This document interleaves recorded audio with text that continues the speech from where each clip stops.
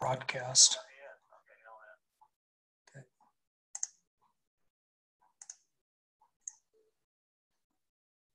Welcome to Idea to IPO. My name is Rob. I organize Idea to IPO. We've been doing events in Silicon Valley for many years. We launched officially on February 1st, 2010. At that time, we had no members and no events on our calendar. At this stage, we have over 100,000 members among all our meetup groups all around the world. We've organized, promoted, and produced over 2,392 events. By any standard, by any measure, we're the most active, most prolific startup event organization in the history of Silicon Valley, bar none. We organize venture capital panels, legal workshops, networking events, and more. These days, we're 100% online. We have an event nearly every day of the week. Check out our schedule at ideatoipo.com. At this point, I'm going to hand it off to our distinguished moderator, Roger Royce. Roger, take it away. Okay, thanks, Rob. And thank you, attendees, for being here. Thank you, Idea to IPO, for creating this event and asking me to moderate. I'm Roger Royce, your moderator. I am a partner with the law firm of Haynes & Boone, resident in the Silicon Valley office. And I'll be your moderator today for our panel, Venture Capital Funding for Startups in the COVID-19 Era. A couple of quick things before we get going. This is one of a series of Idea to IPO events. You'll see me here about every other Tuesday on either a venture panel or a topic of interest. Our next one coming up is actually going to be a repeat with some new content, a repeat of an old topic, new content. Startups in a down economy, because I think some people would say we're either in a down economy or heading there. So tune in for that. That'll be in a couple of weeks. Look for more information. So for today's presentation, we're going to have a panel for 1 hour. And then at 1 o'clock Pacific, I'm going to open it up to questions. So you'll think of questions as we get into this. Type them in the Q&A box. Down at the bottom of your screen, there's a little chat box. It says Q&A. Type your questions there. Don't type them in the chat box. Type them in the Q&A box. I'll gather them up. And we'll get to them at the end of the panel. Secondly, I want to let you know that this is being recorded. You'll find a recording of this panel on the Idea to IPO YouTube site eventually, and you'll find it on a YouTube site for Royce Law. If you look for Royce Law YouTube, you'll find it there probably by the end of the day, certainly by tomorrow. So if you want to go back and go over something that might have been said, you can find the recording. So finally, before we get going, I would like to know who is in our audience. We're all coming to you from Silicon Valley. I know it looks like I'm sitting in the Idea to IPO offices. I'll let you believe that if you want. But we're all from Silicon Valley here. I know there are people here from around the world from a lot of different areas. And typically, so it looks like we got about half entrepreneurs. We've got a couple of investors. We have a handful of, 15% that identify as techies. We've got some academics this time. That's not that often that we get people from the universities. So we've got a few academics and a handful of service providers like me. This is with about 3/4 of you voting. I'll go for a couple more seconds. All right, so it's 70%, 2/3 entrepreneurs. We'll tell you what, I'll share the results so you can get an idea who's here that are in the audience. So we'll tailor our comments, I think, probably towards the entrepreneur community. You know what, because I'm so inquisitive and I'm nosy, I also want to know where you're from. So let's see, like I say, we're here in Silicon Valley, but we broadcast this all over the world with remote and Zoom meetings, etc. We get attendees from everywhere now, depending on time zone. And it looks like about 1/3, 40% are Silicon Valley, a couple people from other parts of the US. No one yet from China. That doesn't surprise me, given the time zone. Europe, a quarter of the people are from Europe. We've got 5 people from Canada and Mexico, and 1 person from other parts of Asia. Okay, so it is about half a Silicon Valley audience, primarily a US audience, with a handful of folks, a dozen people from Europe and Canada. All right, so that's it with the polling. Okay, the topic today, Venture Capital Panel, funding for startups in the COVID-19 era. You might remember, those of you who are good followers and viewers, that we did this program in March. We call it How Will COVID-19 Affect Funding for Startups? Now we're going to find out how has COVID-19 affected funding from startups from our panel of venture capitalists. We have Ephraim Lindenbaum. He's the Managing Director of Advanced Ventures. He's also the founder. It's a Silicon Valley-based venture investment fund and venture accelerator. They invest in seed and early stage startups. Nuno Goncalves Pedro, venture partner, Grisham Robotics Venture Capital, managing partner, Strive. Is it Strive or Strive? We'll call it Strive. Strive. Okay. We're not thriving yet, but we are striving for sure. Ah, there you go. Yes. Founder and managing partner. It's a quantitative early stage venture capital fund focused on early stage consumer mobile. And Joe Jason, managing director of DNA Partners, an early stage venture capital investment firm. They invest in digital media value chain technology companies in the US and China. It says you spend 20 to 30% of your time in China, probably not lately, but historically, right? Yes, indeed. So with that, as is my custom, before I jump into Rob's questions and my digressions, I guess I'd like to ask each of you to just kind of give me your summary of how things have changed since the last time we were here. And how funding, not so much how it will affect funding for startups, how has it affected funding from startups at a high level, this big picture, general picture? We'll start with you, Ephraim, since I listed you first. Yeah, thank you very much. Thank you, Rob, for inviting us as well. Glad to be back with my cohorts here on the panel. So, in terms of how it's affected, I mean, I think it has played out in a way very similarly to what we've seen in prior downturns in the broader economy. Venture tends to be the canary in the coal mine. Startups tend to be the canary in the coal mine. When our market tends to get tougher, the broader economy tends to fall a little behind. Now, that being said, there is a tremendous amount of venture capital. There is a lot of cash on the balance sheet, so to speak, of the venture fund. So we are deploying capital. But I think we're being a little more nimble. We have seen significant, sort of pullback in terms of valuations. We've seen a flight to quality amongst our companies, other than certainly COVID-related companies. We've seen some, drops in valuation, a few down rounds.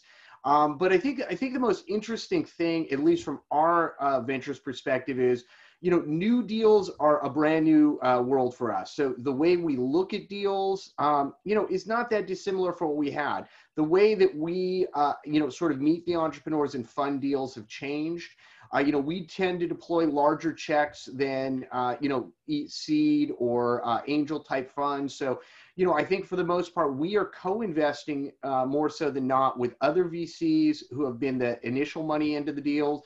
They tend to know the entrepreneurs. We're relying on our colleagues' representation of the entrepreneur versus the amount of time that we typically would have sat across the table from that person. So, I think that's changed a little bit in our mind. I think deal sourcing is certainly more interesting today, but venture is happening. Venture continues forward. Okay, thanks, F. Nuno? Sure. So I think when we had this conversation 6 months ago, if I remember the same crowd, we were probably mostly right. I think we were identifying that there was going to be a realignment of valuations going down, as F was just talking about, that there would be some sparse investment in the space, but I think the degree of selectivity. I think I mentioned back then that it was going to be sort of a cherry on the pie type decision. You can cherry pick literally what investments you want to make and you don't want to make, and be a little bit more selective actually in how you're going to market. There's a lot of noise. There's a lot of companies fundraising. And certainly, I think the job of a venture capitalist in some ways has become more difficult because of the noise, but on the other hand, you can be more selective because there's a lot more stuff probably to choose from. The other element I've seen is it seems like the actual amount of capital deployed hasn't decreased dramatically, certainly in certain sub areas like software as a service and a few others. But if you look really closely, actually the number of deals has declined a lot, which means there's more capital per deal being deployed, which means it's probably more mid to late stage that's being deployed right now. So a little bit more conservative as well. If I look at public markets, normally we don't talk about public markets because obviously we are early stage investors and we focus a lot in that space. One of my companies IPO'd through a reverse merger, DraftKings, so very, very happy with that and glad we have a lockup and we didn't feel tempted to sell our stock. And so it's really interesting because in some ways I think there is a little bit of a bubble emerging now in some sub areas of public markets. Software as a service, I think there's a little bit of a bubble right now. You have companies trading at 18x forward revenues, which is like really, even with stupid growth rates, it would be difficult. So there's almost like a passage right now. Everyone's putting their money into tech because tech is going to save us all. And so I think that's one effect that maybe we didn't predict back then. So, I think that's one thing that maybe is different from our last conversation. The second element that we sort of semi-predicted was the ability of venture capital firms to raise funds themselves, which is, obviously much more complex, much more difficult. This is a high-touch sport, so raising significant funds at this stage, unless you have a lot of prior committed LPs, if you're a tier one fund, et cetera, it's a little bit trickier. So I feel maybe there, I would say it's even worse than I thought it would be from my perspective. From my end, things are going well now, but it really took us a while to figure out what was our approach to fundraising our next fund. And, we're still deploying capital from our previous fund at Strive.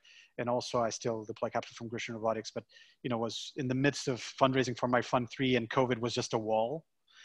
And now we've passed around the wall. I don't think we went through the wall, but we went around the wall when we found alternatives to it. But that has been much more difficult than I thought it would be, and it's more prolonged. I think the third thing that I would say is, at that stage, I believe I talked about 1.5 to 2 years of we're going to go into this situation of COVID in the US. And in some ways, in my mind, I was thinking, I'm saying 1.5 to 2 years being a realist and maybe too much of a pessimist. And right now it looks like that's probably the best we can get away with, certainly right now in the US. So I'm, I spent a month in Portugal where it felt that we were close to the new normal, although Portugal now has increased as well over the summer. And coming back to the US, I'm like, we're sort of still stuck where we were, right? This doesn't seem like we're moving much further. So this is not really a political comment, but just realizing that one last thought I'd leave is, the different regions of the world are going to manifest themselves in very different ways. And we're starting to see Asia reopening in many cases. And parts of Europe have done some reopening and back and forth. Germany for sure is still probably pretty ahead of the curve. So I think we'll continue seeing that. And that will change a lot of the dynamic around distributed teams, where do you raise money from, et cetera as well, which in our first conversation, we didn't discuss to a large extent. Okay. Joe, your thoughts? Yeah, I want to share that, some upfront context of who we are. DNA Partners, I know we broached that a bit, but we're investing in software, in infrastructure of digital media. Our geographies are USA, China, and now we've been sourcing for the last year, the Philippines. And today I just want to think, contextually and the full spectrum from incubation or seed to IPOs. I think we've been in this for about 6 months now, COVID, and I think it is important for us to cover the full spectrum and our interpretations of what that spectrum is from month 1 to month 6 being today. If I had one word to label it, it would be elasticity.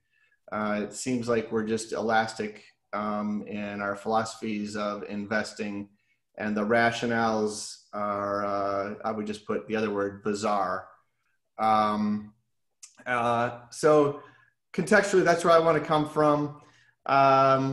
You know, we've done 113 IPOs in 2020. 2016, I think we did 105. 2016, we did 105. So we're already above that from 2016.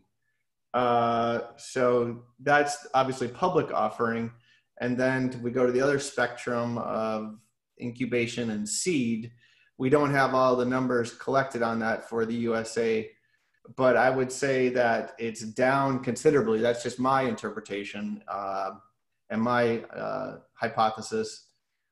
But I would like to say that there's been, July, August, there's been uptake in more and more investments. And I think that the money is getting restless in its accounts, and it's time for the entrepreneurs to reach out to us, to be more proactive. On our last call in March, idea to IPO, I was really aggressive in saying, please reach out, because correspondence is going to be key, because we're not going to face-to-face meetings. So I'd like to say that 1 to 6 months, as far as the entrepreneurs out there, correspondence has been lower for us than in the physical world.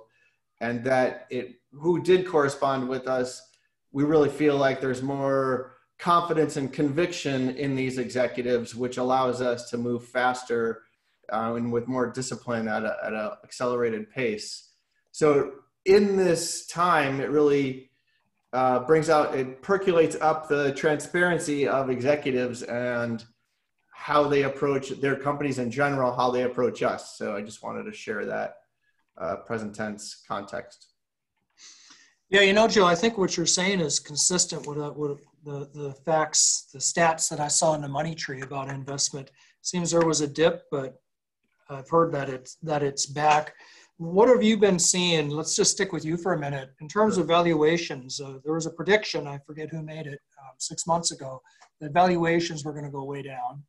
Has that happened, or are we in, Nuno, you mentioned a bubble, or are we in a, Nuno mentioned a bubble for software as a service. It's just been a lot of uptake. Public companies, yeah. For public companies. How about early stage? I think we're mostly early stage. I mean, yeah. It really depends. I think it's more of a realignment story. I don't think anybody is in a position to make any, across the board, pronouncements on this. I mean, we are seeing companies on our end that are getting significant up rounds beyond software as a service. Our food and ag companies are doing very, very well. I think we predicted that happen. Our health tech companies are getting valuations that feel like the internet bubble. So I think really what it comes down to are great deals and how important it is and how valuable that company is in this new economy. And, companies that are, gaining traction, gaining market share, generating revenue in this market, I think are being well treated. I think what's happened is patience has thinned, right? I mean, this, 3 years in, we've inched the ball a few yards up the field. That, I think everybody has gotten a lot more realistic. I think, people have their brush with, sort of looking into the abyss, and, we're just, we can't sit around and, kick tires on a lot of these deals. So I do see, VCs, cutting bait, so to speak, in a lot of ways that maybe they hadn't done before. Some of them are taking the hits to the, to the fund, to the portfolio to clear it out. And, one thing that we are seeing is redeployment of capital, right? Release the follow-on offer, requirement on deals that are not performing, and move on. And I think, if anything, VCs have had more time to probably do a deeper dive into their own portfolio and, root out some of the dead wood, I would say. So that's my take, at high level. I think I was the one that made that prediction back then that valuations were going to come down. And I'd like to say, I think I got the two elements of that really well, which is, I do think the median and average has come down. You see people being a little bit more precise, even raising less money. Instead of it's a Series A, it's a Series Seed 1, or it's a seed and not an A, or it's a pre-seed and not a seed. And so redefining how much money they're raising, with, price caps that are, I think, a little bit nicer. The conditions are moving slowly but surely better and better to our side, to investors and venture capitalists. We're getting better conditions. I feel we're getting to negotiate better conditions as well. I think we had a really long period, as you were mentioning last time, Roger, where we had you know, the entrepreneurs dictating stuff in the Bay Area, and it's being very entrepreneur friendly. I think we're now moving a bit to the other way, maybe not as aggressively as we had anticipated 6 months ago, but certainly moving the other way. I had also predicted back then that the hot companies would always raise. I think the one thing I totally missed is I had not predicted that the companies, the hot companies with, that would always raise, would raise at stupid valuations now. And it's a little bit the same effect we're seeing on public markets, right? It's like everyone's putting their money into Amazon, Apple, whatever, right? Because it's like, it seems like they're the guys who are doing well, right? So we might as well, right? And it feels the same in some cases in some deals in early stage. I've seen a couple of deals that are like back to the old parity rounds, but it's like seed deals, right? That are raising 5 to 10 million in seed at some absurd valuations where you're like, surely this can't be worth that in the next 5 years or so, right? So I think there's a little bit, I wouldn't call it a bubble, but there's a little bit of an over anticipation. There's limited number of hot assets, either hot teams or hot products or hot areas. And I feel there's maybe a little bit of a lemming mentality of investors, including venture capitalists, deploying too much capital onto them and accepting very wild valuations. But in general, I think we were right 6 months ago. I think valuations have come down on median and average, et cetera, et cetera. It's just the extreme position feels to me like it's gone way off the deep end. And getting back to valuations where Roger wanted us to just highlight it, I think, Nuno, I agree with you. And halfway through your last comments, I was totally on mark with you. I was thinking 20% of the hot companies, or let's just say 20% of the companies out there, and I'm speaking about USA and China right now, they wanted to go for really high valuations. They were just going for it. Like, we have a lot of momentum. This is what we want. And then 80% of the companies were just like, okay, we're irrational. Here we are. We don't know if we're going to be able to get sales. It's the unknown abyss that we're going into. So I would put an 80-20 on that. And, you know, that's quite an extreme. That's not a frothy bubble, so to speak, you know? You know, F, you said something that I want to follow up on. You were talking about some of the companies that have been doing well, and I really want to make sure we talk about that. What has been doing well in this new economy? I mean, we all know what's, you know, we can guess what's not doing well, but DraftKings is doing well. Sorry. Yeah, no, that's great. Congratulations, Nuno. Yeah, so again, I mean, it's really sector based. I mean, I think the number one thing that I would say is our, you know, science project, you know, early stage startups are really, you know, a little harder to get funded today.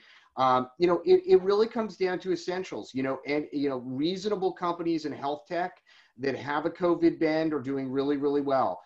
You know, we're seeing tremendous traction in our food and ag companies. They're really have done very well. You know, companies that really can generate core revenue regardless of the economy, essential services, work at home related companies, they're all doing quite well. The shift to remote work, remote health, remote everything is certainly quite helpful there.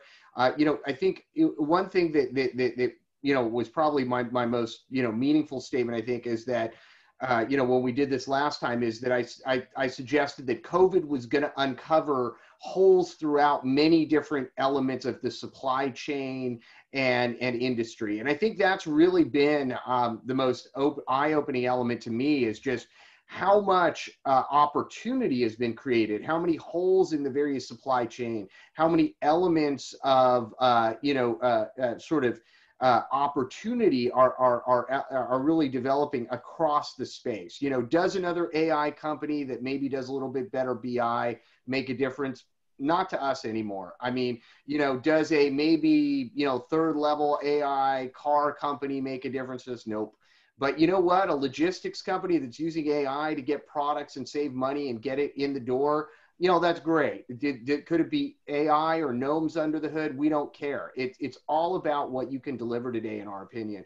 And, our companies, are doing meaningful up rounds. We are not seeing good companies, to Nuno's point, are getting funded.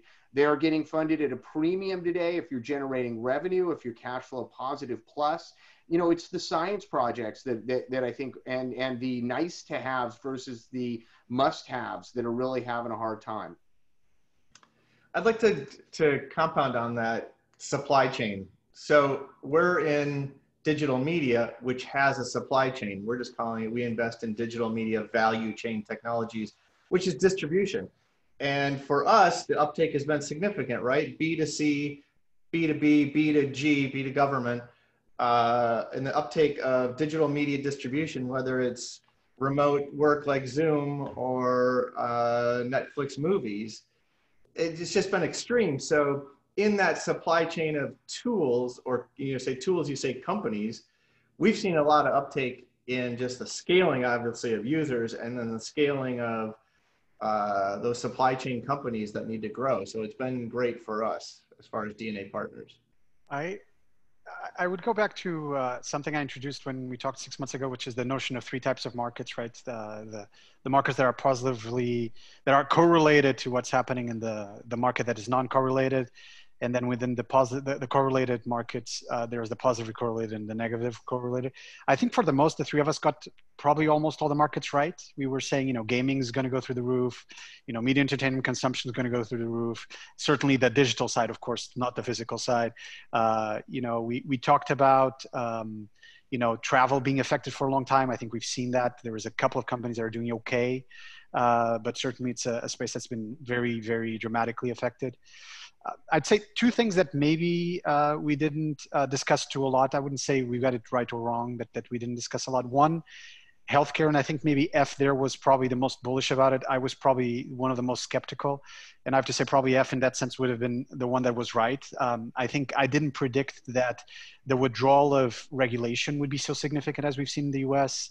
And so what's happened in the veterinarian services, health service in general, telemedicine, a lot of stuff has been abandoned. So I think we're actually having maybe one of the first real interesting digital revolutions around health. I don't think it's going to solve all the problems, but it's a first little tiny digital revolution that's really exciting.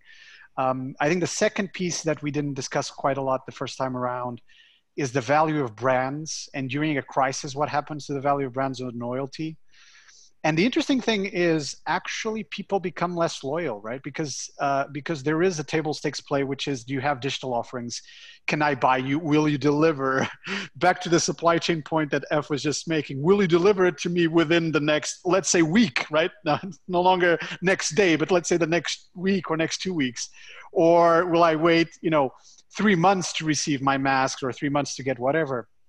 And that has shifted dramatically. So in some ways, we now have a market that not only defines digital offerings as table stakes, so it's literally sink or swim. You have no digital offerings as a company, you're just brick and mortar, you are going to die, right? I mean, either you're going to die or you're going to face a really difficult time over the next, let's say, 1.5 years or 2 years. Or you have digital and you can compete. But we have a shift of loyalties on brands, which is incredible. And I think it's just mind-blowing to me what's happening in terms of consumption. And it feels to me a little bit almost like Gen Z, right? We talked about Gen Z in the past and how they have a different set of loyalties around what brands they're looking for. We've just had this amped up because of COVID. People are now focusing on brands that actually have significant and strong digital presence. I only really look at digital advertising, right? Because that's it, right? So if you're not advertising to me, if you don't have a proposition that's easy for me to buy from you, for example, if you're in the e-commerce space, I will not buy, right? And that I think is quite dramatic. And we're starting to see really big shifts around the world. It's not just in the US, of what brands are dominant, right? Coke was the darling, and now Coke, well, good luck to Coke, right? Because Coke's, for example, digital strategy around delivery was not there. I mean, they have a very limited digital strategy. Wow, that's a lot. It's interesting, the comments on supply chain. McKinsey just came out with a report last week about how COVID has illustrated all the weaknesses in the supply chain. And one of the main points they made was just how interconnected the world is. So if something goes wrong in one little space, it just disrupts everything.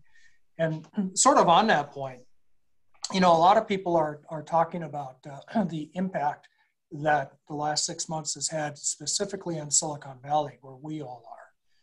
And I know there was a time when we did these panels and I'd ask investors, I'd say, you know, gee, will you invest in a company that's outside of Silicon Valley? And they'd say, I won't even drive to Stockton. You know, why should I?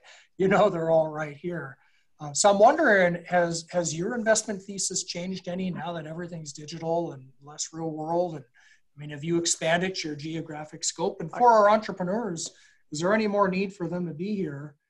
Yeah, I will take this one first because, you know, on this one I'll take the I'm vindicated play, right? I've been talking about multi-geography investments for a very long time, that there's a lot of innovation, a lot of great startups around the world, that one shouldn't just focus in Silicon Valley. And I think if anything happening right now, that's even more clear because people are distributing teams. You know, the cost of living in the Bay Area has become so absurd that we have, I think, the beginnings of a leaving flood from SF, right? I'll come back with something positive in a second, but you know, right now it's just people leaving. I was year on year, I think July, the number of vacancies for rentals and sales in SF was 96% up, right? Year on year. So if people are saying that it's not happening, well, it is happening. It's factually happening. There is a good positive afterthought. I'll come back to that. But for us, we feel vindicated. I think there's innovation everywhere. I think the US and the Bay Area is still going to be a huge engine of innovation. But certainly there's a little bit more distribution of people right now that's happening because of remote work, because of COVID, et cetera. So definitely that will happen. Presence in the Bay Area and answering that question that you had, I think it still matters. I don't see Silicon Valley becoming irrelevant, right, over the next 2 years just because people are going away. Big corporations are still here. Some of them have very publicly said that they still believe that the presence, the in-person logic is still important. You know, Reed Hastings from Netflix had a couple of controversially interpreted terms, but I think he stood by the notion that people still need to meet.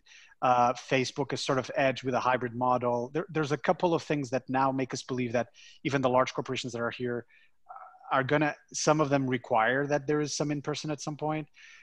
You know, people do have some of their lives around here. They're not just going to pick up all of their stuff. Maybe they're going to go away for a year and they come back. So I don't feel that, I think the Silicon Valley thing that's happening right now, which is actually dramatic with a lot of people leaving, is a point in time and it will change. Okay. And, you know, Joe probably in FF much better experiences. I wasn't here in the great nuclear winter of 2001, 2003. So they'll probably have amazing stories to share with us. But the tourists left. And back then, from what I understand, the tourists left as well. And so the people that stuck with it are the people that are committed to being here, that are committed to this ecosystem. And I think what we're going to see is a renewal of Silicon Valley. And maybe it's 2 years down the road, maybe it's 3 years down the road, and renewal of San Francisco, which I'm personally very much looking forward to.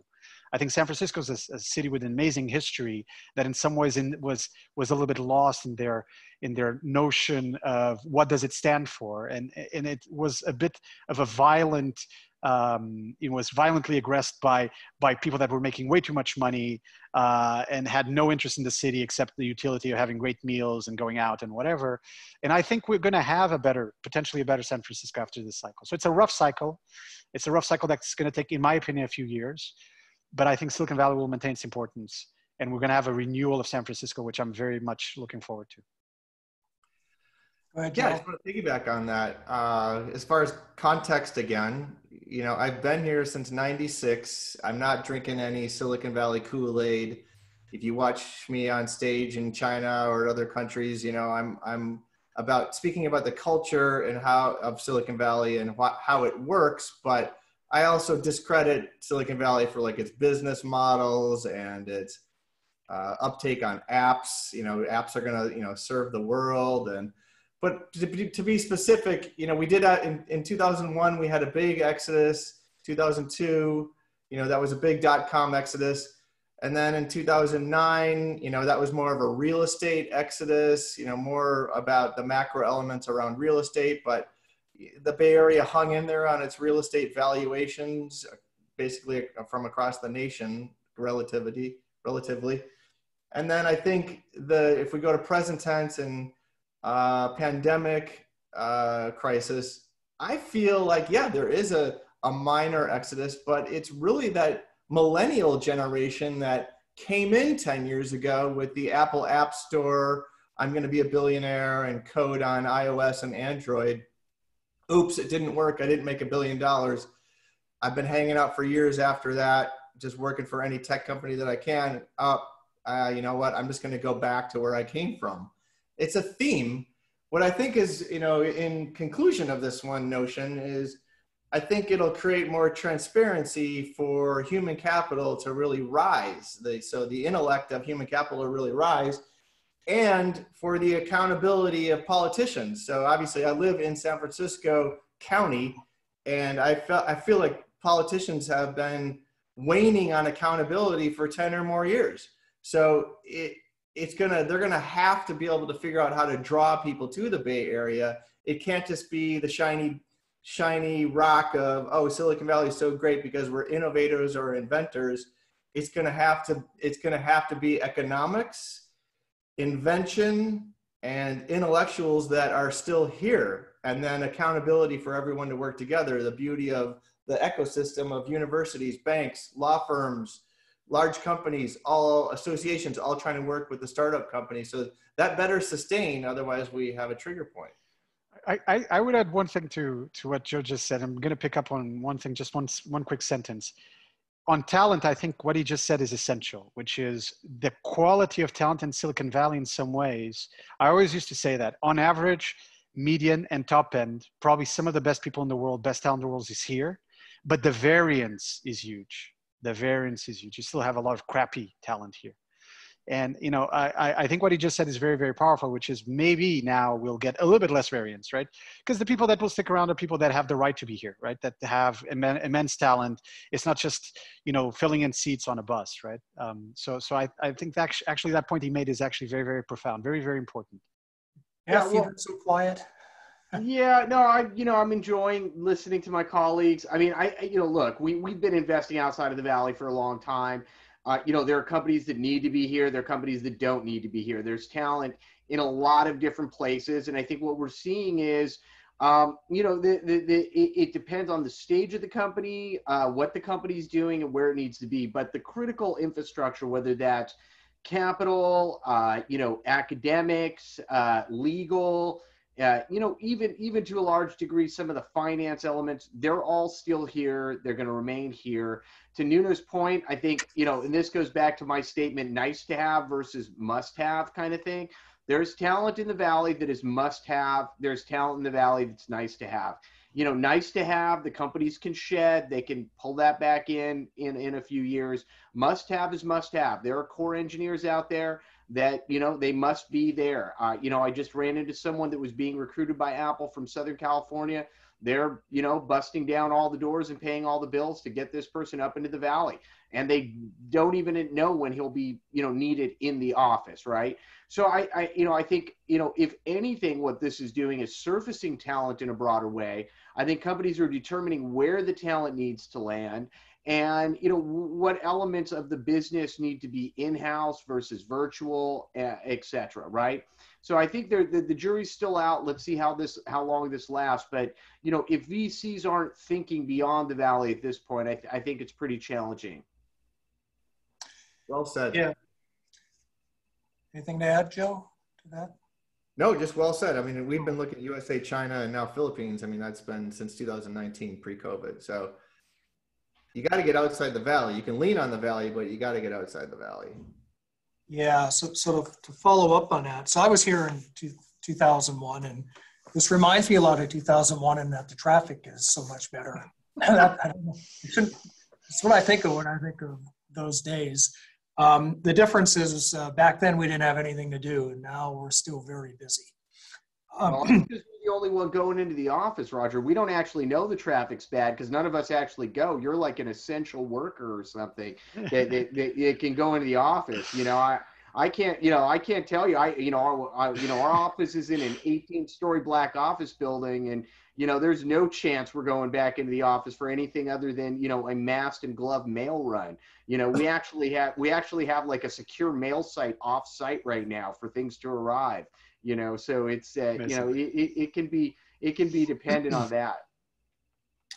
Well, on that point, I'd like to ask what you're seeing in deal flow and whether the fact that you won't go to the office has affected your ability to meet new entrepreneurs, talk to new companies, make new investments. I mean, that's on everybody's mind. I hear that a lot. Say, gee, do you think they'll invest in me if we just do this all virtually? I think Joe mentioned earlier that he was getting less correspondence, if I got that right. Yep. For some strange reason, I'm getting more. I don't know if people got my email somehow along the way, I'm getting a little bit more top of funnel. I think in general, getting a little bit more top of funnel. We're 5x top of funnel. Which is not helpful actually, because nice. about 85% of top of funnel, probably should never have entered the funnel, The cool thing is exactly that, which is, people are sharing teasers, they're sharing paragraphs. And right now, because I'm seeing more top of funnel, I'm asking people, can you send me a pitch deck, right? Because it doesn't make sense for me to take a first call unless there's something exciting there. And so it allows you to see a lot more companies without necessarily taking a lot of your time. And I think, our associates, principal, the rest of the partners have been experiencing something similar in terms of deal flow. So there's certainly a lot more. It's more geographically distributed. I mean, to that point, we always were multi-geo since we started Strive Capital. Our first fund, we've had 3 amazing successes. And basically out of those, only one is a US company or a Bay Area company. A second one of them was a company from China that has since did a flip to be a Delaware C Corp, but to be honest, they were originally Chinese. And the third one was a company in Japan. So it's like, we've always believed that, money and returns on investment and great companies are elsewhere. I would say, people are getting really crafty on how they get stuff to us.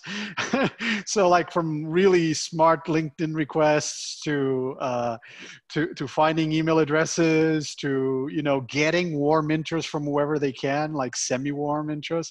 So I do think that this element of being more distributed, remote working, everyone's sort of getting used to it. And in that sense, we're getting a little bit more productive at processing deals if we can take a look at the pitch deck in advance, et cetera, so we can make calls faster. I personally I've seen more deals throughout, everywhere from top of funnel to due diligence to deal making. I think we've been processing a lot more stuff. How about you other guys, Joe? You said you're getting less correspondence, huh? Less correspondence because we've always been like, none of us are on LinkedIn. We don't have a website. We really only correspond via email. We got most of our deal flow from our colleagues. We always want it this way, from our colleagues and from panels when we're, you need to transform to being digital first. Come on. I don't need to. Do we want to? No. But I will say that we've had more quality incoming, however we get it, and outside of China and the Philippines, like the UK, we are looking at we'll look at it and we're impressed. And then in Japan, one that we're very impressed with, but it's not like we're going to pull the trigger and go outside of our bubble necessarily just because it's litigious extensively, but we tell them this, we're very transparent about it. But I'm okay with having less correspondence and giving more time to our portfolio companies as well.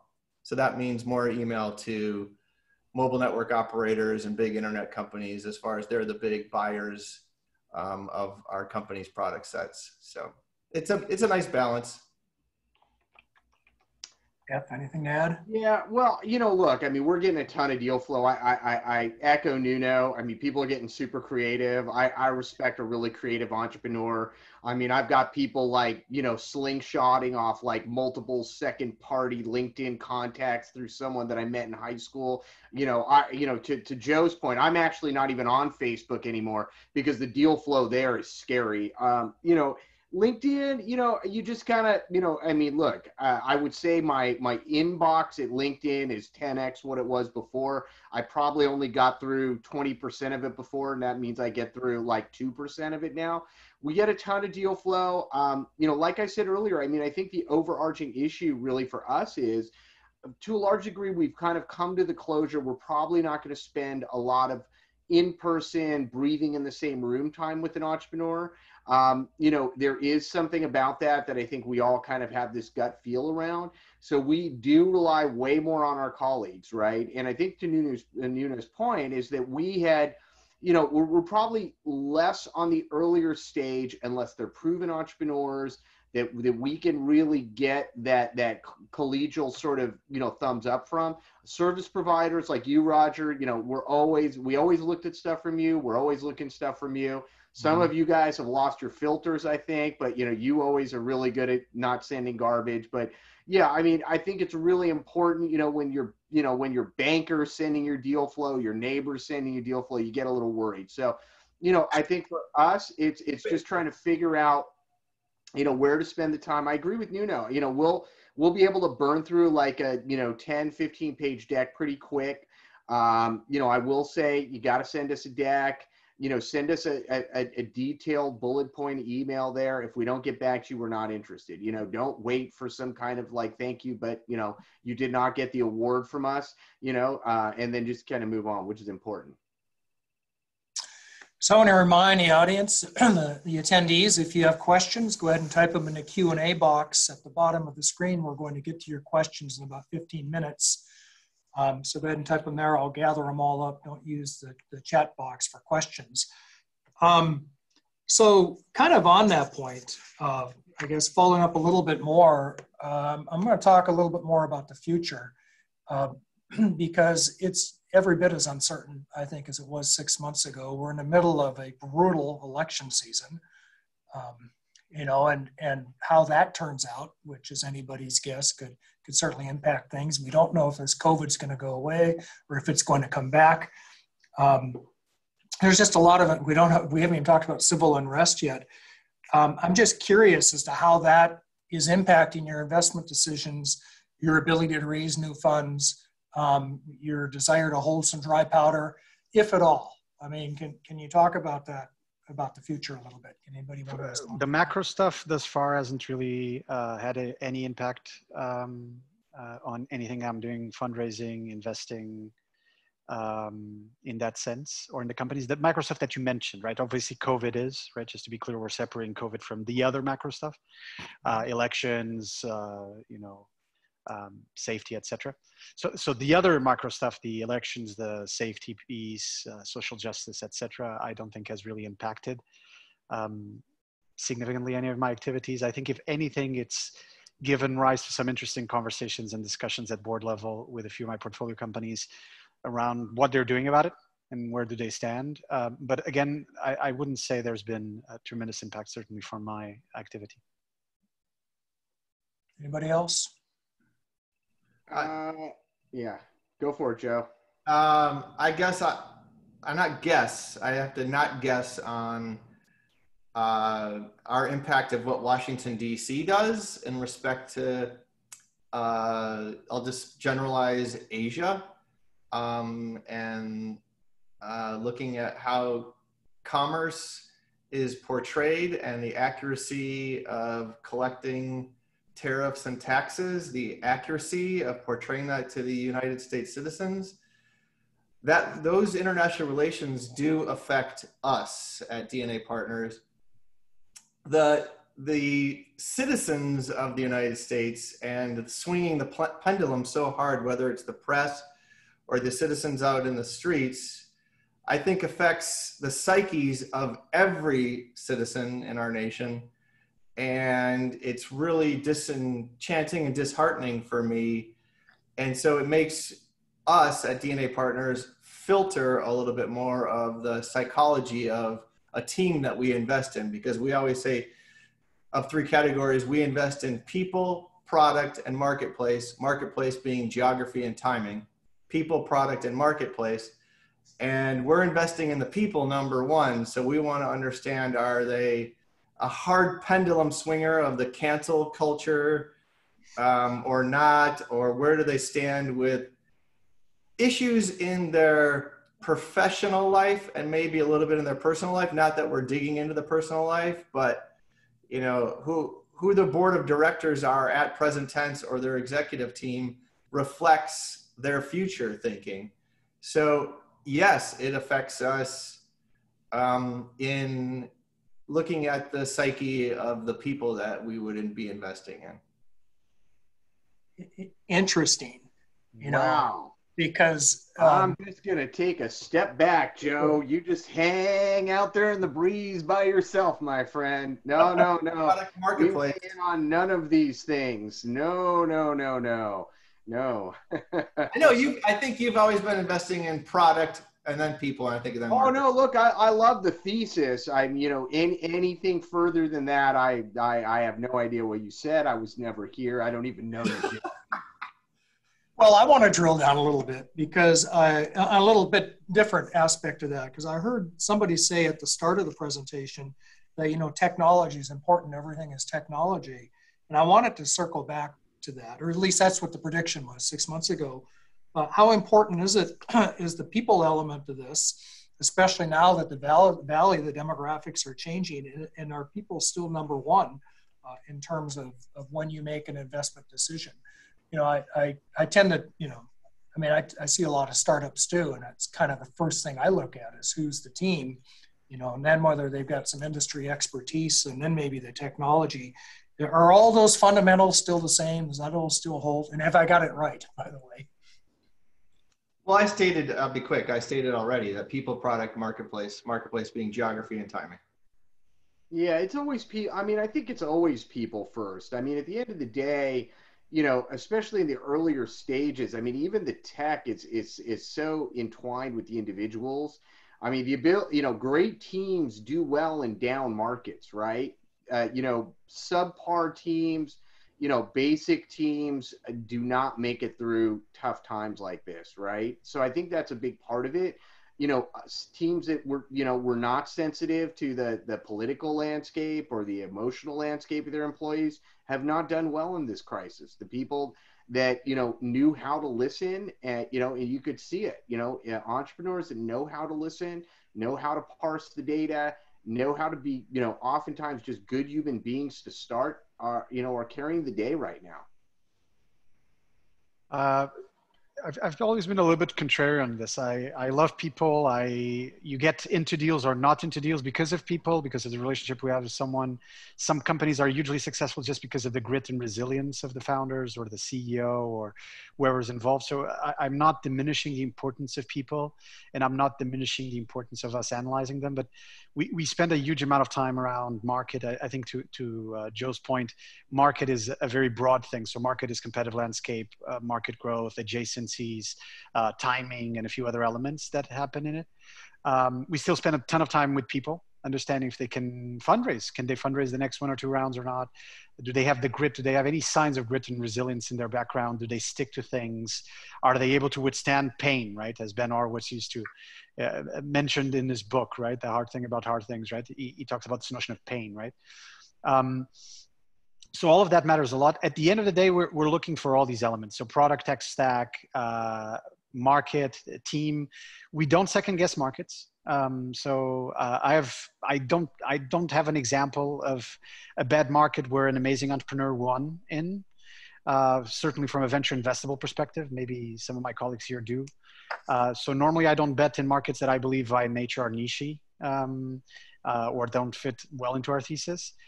And we spend a lot of time around product market fit. So we spend a lot of time trying to find what I call cheat sheets for product market fit, trying to figure out if there's angles there that really highly de-risk product market fit for us. And that's been one of our claims to fame as a quant fund. So we spend a huge amount of time on that. So again, not to diminish people, it's super essential. It's one of the few parts that I don't think will ever be replaced by a computer. It's sort of the interpretation of people and how we work. So it's part of why we get a job as human beings. But in the end, I think certainly in early stage, there needs to be a little bit, or there should be a little bit more discipline around market analysis and figuring out if there's any de-risking your product market share or not, which I don't see in a lot of the industry.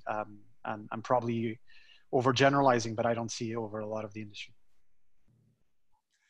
I'm not hearing a lot of people talk about the importance of the technology itself. I'm hearing product market fit and team, et cetera. So for the attendees, just, you know, keep that in mind. Your VCs are not saying if you have a better mousetrap, the world will beat a path to your door.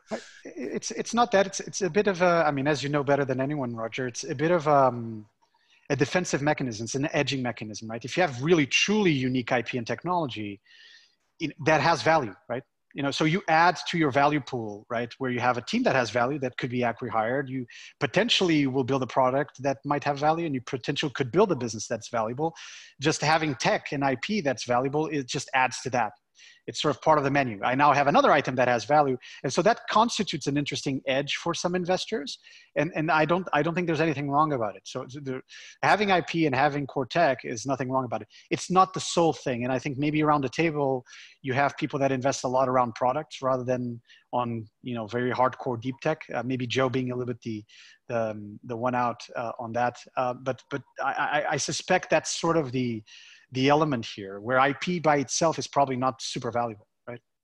It's just an edge, so it does mitigate some of the downside and risk.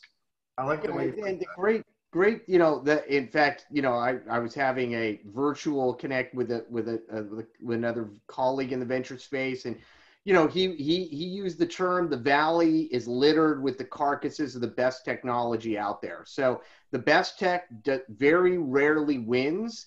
And, you know, it's a combination, you know, to Joe's point and Nuna's point of market, team, tech, being in the right place at the right time, having the right group of, you know, investors and cohort behind you. So, you know, there are a lot of factors that equal success, you know, as part of that. And I see we're getting a lot of great questions coming in the Q&A side. And, you know, I think we're catching most of that stuff. But, you know, these are good points. I mean, I think, you know, you've got to look at relevancy right now. And I think to us, you know, it's not as much, you know, just at a high level looking at the size of market. It's the ability to penetrate it in meaningful time. I think, you know, we are seeing a lot of the smaller venture funds, even some of the larger ones, really having a hard time, you know, raising additional LP capital. I think there was a lapse in the exit time horizons that, you know, that VCs historically were held to, that is really becoming an issue. You know, companies that, you know, were from the, you know, the last 10 years that still haven't exited, that's really hard to raise another round on. You know, earlier funds that, you know, are 5 years in, are not getting any liquidity with their companies and therefore are having a hard time. Now, the good side is we're moving into another mass M&A cycle right now. You know, the big tech companies have a lot of cash on their balance sheet. They have a lot of public market equity to throw around. You know, Apple is, I mean, I've heard, you know, that literally they are on almost a buy it one company per day kind of clip, definitely at buy one per week kind of clip.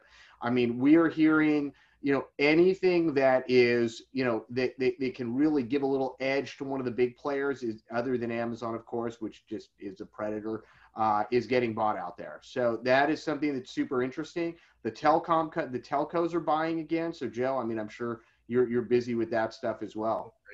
Yeah. Are you seeing a lot of exits right now? We're getting more approaches. That's for sure. We are. So it's great. And I wanted to highlight that. It's like right on, F. You're right on. And that's for USA and China. And I would say China's more aggressive in beating down the startup on valuation and stating like, you better do this or ... And that's a pretty heavy statement. So yeah, M&A is up and it's good for all of us early investors. Yeah, I mean, you're the last guy that's still doing business. I mean, you know, other than vacation, I don't think any of us are going back. I mean, at least in my cohort of VCs, I mean, I think, you know, we've seen a lot of Chinese LPs attempt to get their money out. They did not behave well at an LP level.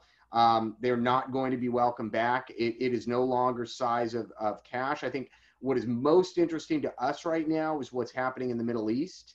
That is probably the most interesting thing that we see going on right now. This massive, epic amount of capital just got exposed to the largest startup ecosystem outside of the Valley. And we are just waiting to see that explode. That is very, very interesting. The world's largest sovereign funds that could not find a deal. I remember sitting at a dinner in Dubai at one point, and the sovereign fund wealth manager was sitting there saying, gosh, we can't find any deal flow. And I remember thinking to myself that 500 miles west, there's more deals than you guys could ever process. And I think I said that, and I remember he said, well, we can't do that. Well, the gloves are off. And this is going to be a very interesting dynamic that Gulf capital can flow directly to Israel versus the Israelis feeling they need to come to the Valley to get the big capital. And that is a major shift that is going to impact the Valley in terms more so than anything else, in my opinion, that we've spoken about so far today. Wow. Well, it's a really, really interesting analysis. Yeah. Before we go to Q&A, I just want to highlight a macro notion of the change about how top down, whether we, government to startup and startup to government. When you're building your startup company, 10 years ago or 20 years ago, Facebook was not thinking about regulatory issues at all. And that's very transparent, and they're still they have difficulty with creating any type of policy within their company. They love it to be elastic, right? So I just want all the entrepreneurs to make a mental note that, the US has typically been, we'll create invention and innovation down here and it'll percolate up towards the government initiatives or towards regulation. Let's not consider regulation at all or very minimal priority. And then if you go to other countries like Korea or China or European countries Germany, where it's top down, you go to the regulators first and you consider that how is that going to work and how is it going to be deployed, and the regulators going to work with the large corporations and then trickle down to the startups. So when you're a startup, please make a mental note. I think with COVID, you kind of have startups they're finding balance between international companies thinking this way top down and USA companies thinking, I better start thinking about regulators more. So it's starting to have a balance between, we better be considering who, what, where, when, why, and how. Okay. Well, before we go to questions, I wanted to ask, how does everyone find you folks if they want to follow up with you? I'm going to put my LinkedIn profile on the chat.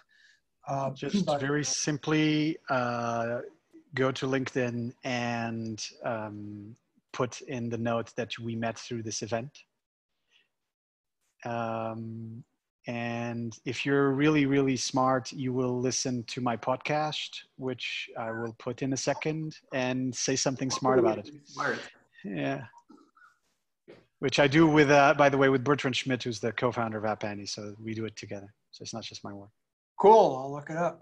Yeah, LinkedIn is always the best. Don't feel bad if I didn't get back to you. That means I'm not wasting your time. So how's that? I chose to take myself off of LinkedIn in 2009. I'm thinking about going back on as a case study because now that Microsoft owns them and there's a new CEO as of June 10th. So maybe I can stand behind them and get more product development.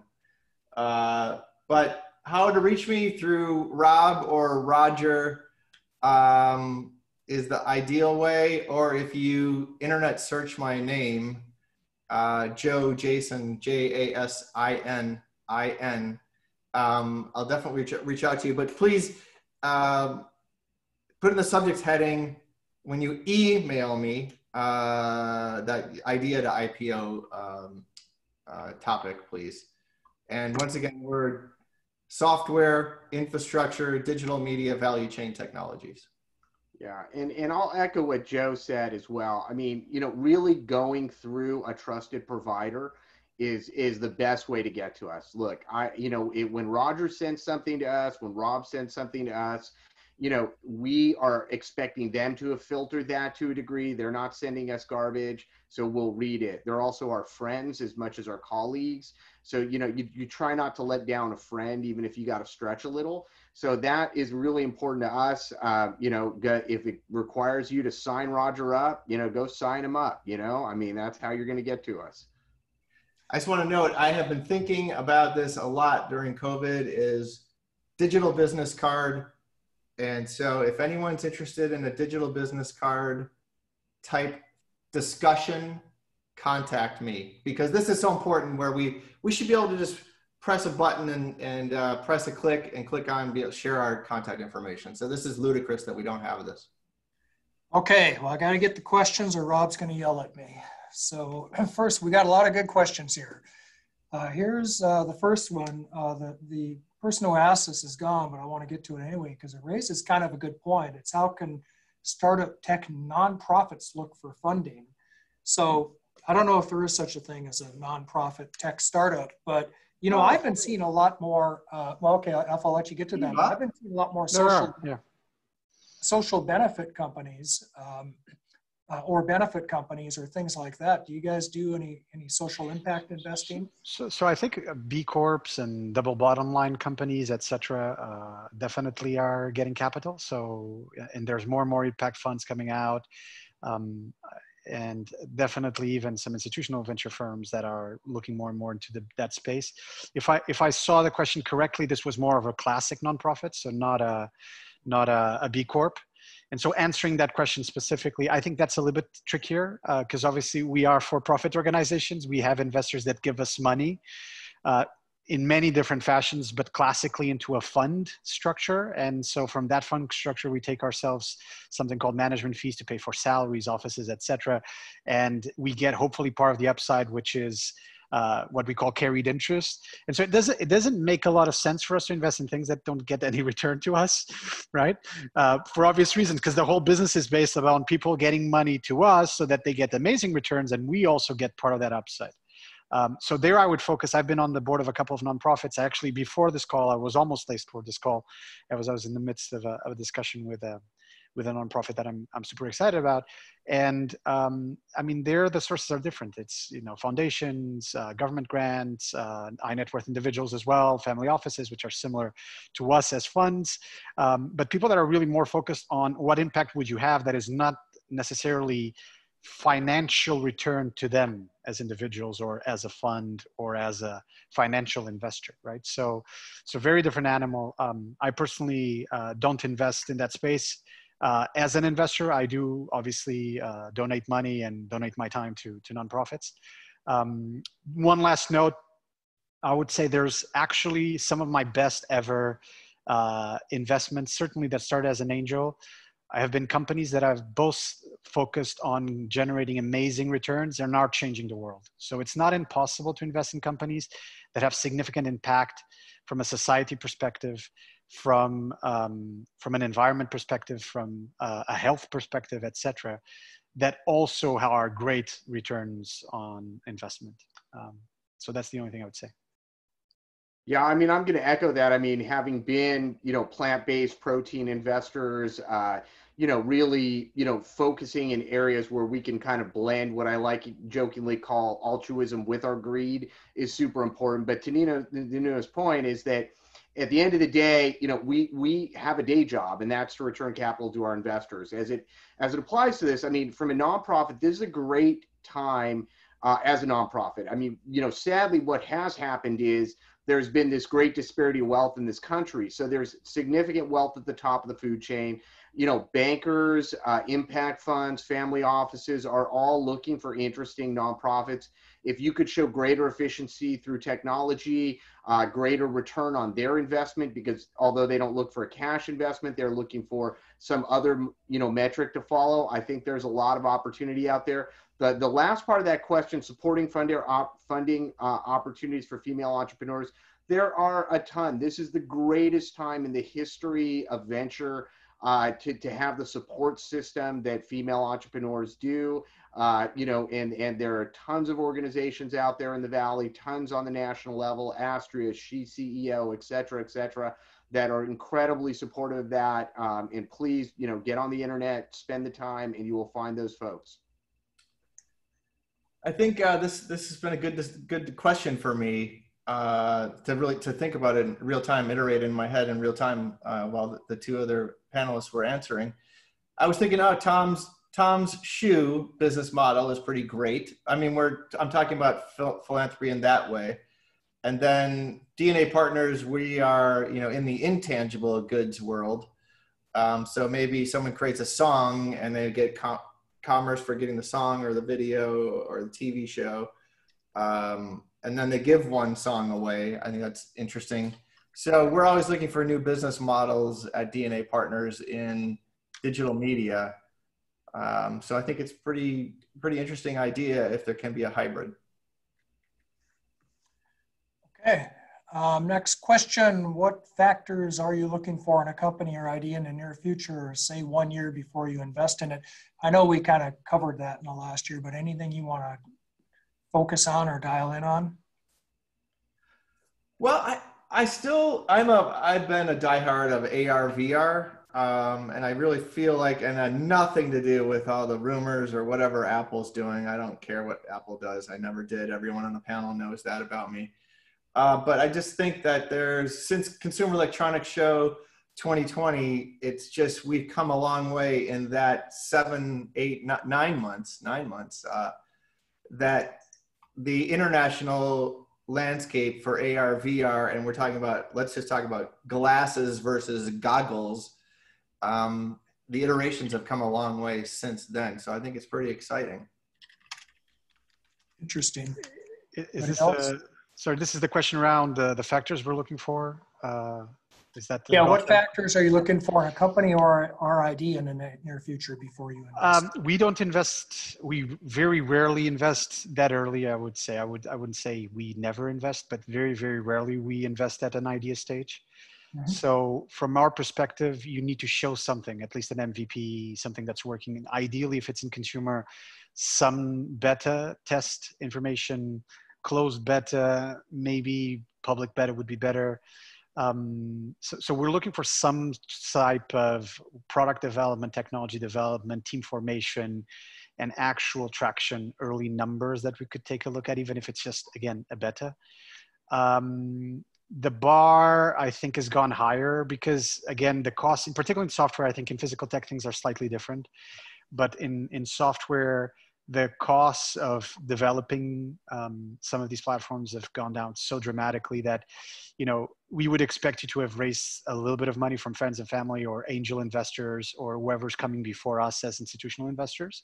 So there's a little bit of that lag that you'd need to fit. So just idea, very, very uncommon that we would invest in. I can't recall the last time we did. Okay. Yeah. So, and I'll echo all of that. And we're even further downstream from Nuno in regard to that. I mean, the number one thing that we're going to look for is customer feedback, whether it's paid or beta. You can tell me all day long how important your product or service or software is to the world. And unless, you bring me 3 customers that are willing to write a check, even if in its nascent form for it, we're going to be hard pressed to really buy into that, regardless of the market size, regardless about what we think. To us, this is all about, can you get sales traction is this a must have in this current economy? Okay, we got a question about India, especially given what's going on in the supply chain. Would any of you guys ever invest in India?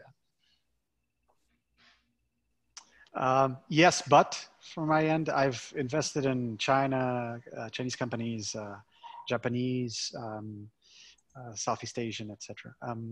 India, yes, but I think it's one of those markets where I absolutely would want to go with a strong co-investor that can really help with the due diligence on the ground. And again, I'm not trying to make this comment as a sort of a biased comment. It's just my experience in doing business in Asia Pacific over the years has shown me that there's a lot of intricacies to the business in India that if you don't have feet on the ground, if you don't understand, it's even difficult, for example, to do some background checks on people, etc. So I felt that over the years, and just to be clear, my bar on China has gone to the same level.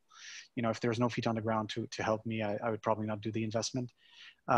So very similar for India, but I would definitely invest in India.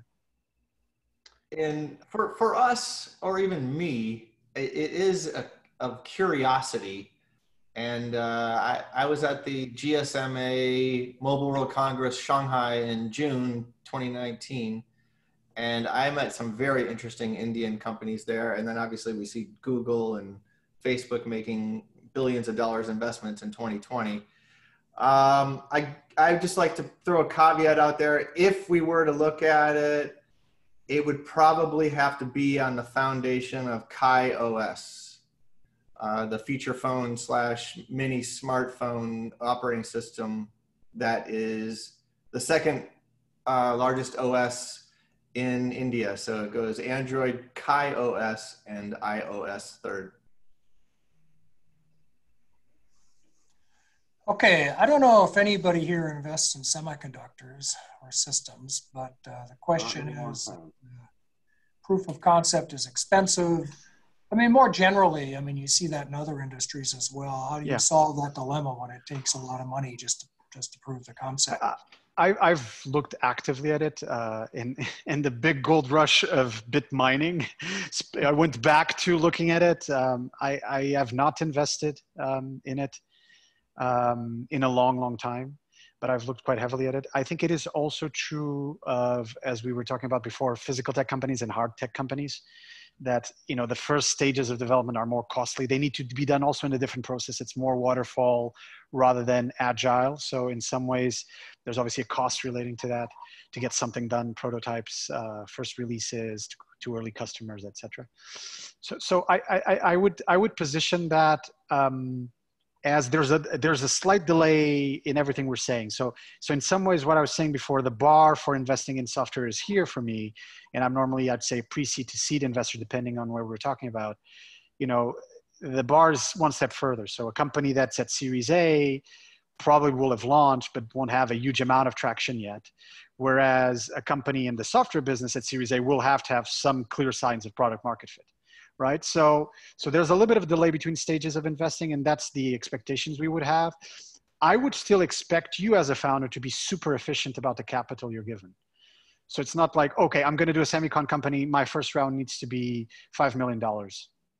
Unless you're a superstar and you've done it before, super successful entrepreneur, et cetera, it's very unlikely that you get to raise $5 million up front. So you'll need to start more or less with the same money that any other industry would need to start with. And your milestones are obviously one step behind, right? So you're not getting to the same level as a mobile app developer would get in terms of development of their product, MVP, et cetera. So that's how I would look at it. It's still, you know, hundreds of thousands of dollars that you'd raise in your first stage. You need to figure out what would be the milestones for that and have a clear anchoring that allows you to go to the next stage and then raise some more money, either from other angels, micro VC funds, et cetera, et cetera. Yeah, I mean, I would really, even take a step back from that and say, look, there are incubators now globally that are focused in the semi space. They know a lot of that. There's a lot of pooled resources there. They can help you get to those critical MVP points that Nuno's talking about. There is a bit of a renewed interest in semiconductors, but it's a very thin. It's a very thin category, and you need to have a lot of, proven winners on your team, advisors, board members that can help, I think validate that this is a big spend that's going to be successful. I'm excited that that question came in. I think it's great. Let's keep it going. Let's keep up the invention in semiconductors. I think a specific vertical of interest, just the huge generalization, is movie studio quality camera, where you're working with chipsets with those types of consumer electronic manufacturers, the high end, very, very high end subsector. And then for DNA Partners, this is just a one-off. I think that we would be interested in investing in an eSIM solution set. Obviously, that's not a semiconductor, but anyone out there, eSIM. Okay, I like this question. Somebody wants to know if he should have a co-founder. How important is that? And in particular, how important is it to have a technical co-founder? Well, we almost always need to see a co-founder or at least some element of management team. I think it speaks to a lot of issues. One, does that person work with others well? We are always suspect of the single co-founder. Number two, what if that person gets hit by a bus tomorrow? What happens to our money? So, there has to be, succession plans. There has to be a broader factor. We like to see, 3 minds are better than one, right? Founders that say, look, I can do it ourselves, probably have bigger issues, and so we always like to see it. I mean, and we really don't work at idea stage where we're going to roll up our sleeves and help people, get them those. So please don't send us email. Can you help me find a co-founder? Because that's just not what we do. That's your role, right? So I won't, what F said is spot on, right? All the risks. So single co-founder, you need to understand, single founder is obviously riskier than 2 or 3 co-founders around the table for the reasons that F just named. Would I still invest in a single co-founder? Potentially, yes. How would I de-risk it? I would de-risk it exactly with what F said at the beginning of his statement, which is you complement it with your management team. So maybe the people around you are not the co-founders formally, but they are around you. Now, if it's a really small team and the people around you they're pretty early and they're probably not getting paid much and they have great upside, and you consider them truly your right arms and your left arms, etc. Maybe they should be co-founders, even if it's post hoc. They were not there at the moment of founding. Yeah. And we've seen that in the past. So that's another thing. It's not a hack. I mean, a co-founder dynamic, it's a pretty important dynamic. We've seen if we start having like 3 co-founders or more, the likelihood at the end that one of them or more drops out is pretty high from the company. So again, if you have like 5 co-founders, that's weird. Like why? Not impossible. So anything that looks a bit odd to us is sort of a manifestation of risk. You need to complement it with your management team. You need to show us, okay, I don't have another co-founder just because of how this happened and panned out, but here's the rest of my team, right? And they're fully committed and they're highly capable to get us to the next 2 or 3 years of growth. I think what the 2 guys said before this is great, and I don't disagree with anything, but I want to be a contrarian. I mean, co-founders did not work out well for Zuckerberg. I mean, this just drives his own entity pretty much from the outside looking in that perspective. But to Nuno's point, they hired in some very high level people that are still surrounding Zuck early on. I mean, Boz was there from the beginning. I mean, no offense, man. I mean, as we all know, Elon Musk, Zuck, not a lot of co-founders floating around, but at the end of the day, to Nuno's point, a lot of the people that are around him, to a large degree are kind of considered co-founders. There was also a fairly large legal problem there. So not a lot of folks wanted to wear that t-shirt because you got sued when you wore it at Facebook. So I'm not sure I buy that story. Well, you're not accurate in your reply. So I said founders, and you're saying advisors could be founders. No. Employees. Boz is an employee.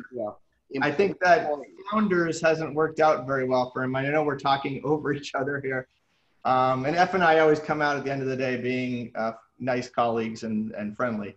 But that I don't agree with advisors or founders. I think he's had some excellent advisory. And I say that I didn't say advisors, Joe. I said employees. So Bosworth is an employee. He's one of the early employees. Okay. Yeah. And so I don't know. Like I said, I agreed with you guys before we started this talking over each other. But I just wanted to be a contrarian and say that my perception of outside looking in, it doesn't look that great for founders with Facebook. But I also want to bring up another idea, notion, possibility during this time of remote employees, is that I think one reason why that we're looking at the Philippines is that we could have a CIO, CTO from the very beginning of a small company be a team in the Philippines. And we'd have an advisor or a board director or a VP level consultant manage the strategy, the architecture, and have it really be deployed and built in a different country. So I think that's something to really consider in this time, in this daytime. And then I think just the general question that the person asked, should I have a co-founder? Should I not? I think that depends on your experience. I think that depends on how you have chemistry with other people. Ask your, Myers-Briggs psychological question if you should have a co-founder, not us. And it's very funny because I was mentioning these three companies that did incredibly well for us in our fund one. And, I was just going through it, and all of them, there were two co-founders, all the three, which doesn't necessarily mean it's a pattern, just to be clear. I mean, I still understand a little bit of statistics to understand it's not a pattern. But it's very funny because all three of them have different qualifications for the co-founders. So one of the co-founders was the company spun off from somewhere else. And so one of the co-founders was the person from the original company who then was on the board, but he was actually not deeply involved in the day-to-day. The other one of the co-founders left after a while. And then came back and actually took a role in the company, which is funny. And the third one, there were two co-founders, and there's still two co-founders, and they're still there, and they've been there for a bunch of time, and I don't know if they'll ever do anything by themselves, right? So again, there's different ways that, having co-founders around you can manifest itself, and it's not always classically like CEO and something else, CEO, CTO, CEO, COO. It could be in different ways. Okay, so somebody asked the panelists to comment on investor interest in fintech for consumer. I guess we hadn't talked about that. And then secondly, B2B software for it's a collaboration and networking tool, it looks like to me. Anybody want to talk about that? I'll take the fintech one and consumer. We're super excited about fintech in general, but let me be clear. We're talking about fintech. We're not talking about what I call, the equivalent of DTC, direct to consumer 1.0, which is optimizing marketing, SEO, etc. And then we get some money out of the interchange rates because something, right? So we're talking about real tech, right? So we're excited about tech. We're excited about financial tech. We're excited about companies that want to serve consumers better with fundamental shifts, at least at product level, ideally with some tech behind it, right?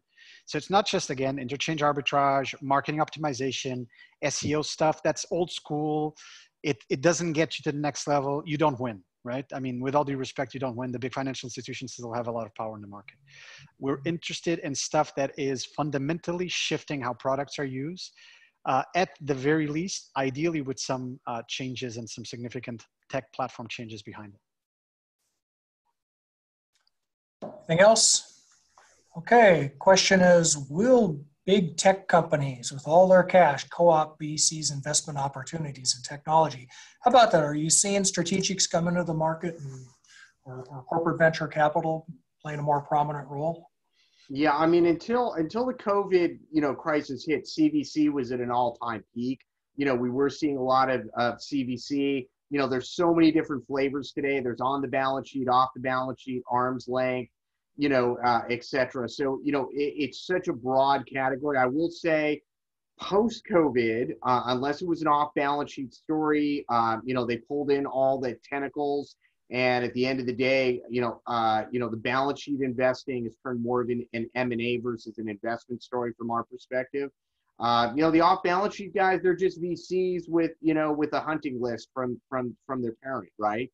So, they're really out there on their own to a large degree. But yeah, I mean, that's a pathway to acquisition. All the same perils lived there, before. I would say, though, the value of cozying up to a big partner today in the COVID crisis has a lot more value than it did before the COVID crisis. Okay, this is an interesting question. How are VCs in other countries dealing with this? Are they different than Silicon Valley VCs? And are you seeing them more in your backyard these days than you did before because of what's going on in the world? So that's really interesting. I mean, we do a lot of work with you know, our later stage companies have a lot of capital from overseas. You know, at least from our experience right now, European VCs are really challenged. I think that, you know, Europe has been a challenge just in terms of market size for a long time. I think the shutdown has further echoed that to a lot of them. You know, I'm getting a lot more outreach from, you know, European colleagues, people I haven't done a deal with in 10 years, reaching out, trying to get into US deals. You know, with the closure, you know, I think a lot of this has become very insular, right? Money is not going into China, coming out of China. You know, a lot of areas like Southeast Asia has been abandoned by a lot of the European investors. It's all gone to the Chinese right now. You know, we're seeing a lot, you know, Chinese are very active in Africa right now. In fact, that's sort of the battleground of US, you know, impact funds versus Chinese, you know, government funds. So it's very interesting. I think what has happened in this is made a lot of folks worry about the size of their universe. And you know, with the shutdown, you know, size of market makes a big difference, because if you're trying to, you know, peel off little pieces of the market, it's very difficult in other countries. Okay, well, we are at 1:30. It's too bad. We've got a lot of questions here. I'd like to know the answers to a lot of these questions myself as I look at them. But unfortunately, we need to be respectful of our panelists' time. We're not going to get to them. If you have contact information, please follow up or just email Rob. He'll answer all those questions for you. Speaking of Rob, I want to bring Rob back. I want to thank our panelists, and I want to thank you attendees. Rob, back to you. That was an awesome panel discussion, somewhat entertaining. Thank you, Joe. Thank you, Nuno. Thank you, F, for being with us and sharing your expertise, insights, and your crystal ball. Roger, thanks for moderating.